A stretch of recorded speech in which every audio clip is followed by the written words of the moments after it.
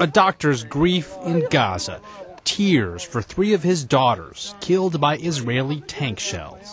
I look at the ceiling.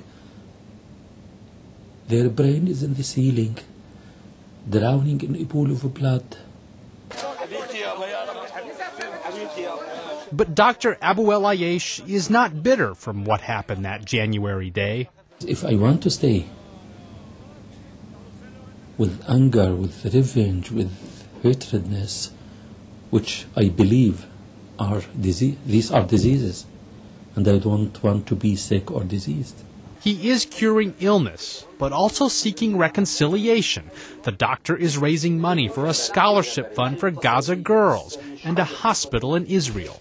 We need to overcome and to break the mental and psychological and physical barriers.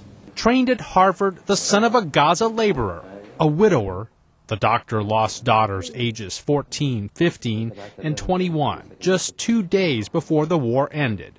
The army says soldiers were shot at from a building next to his. Between Israelis and Palestinians, stories still clash over how the conflict happened and why. The doctor says all of that is past. And what do we need?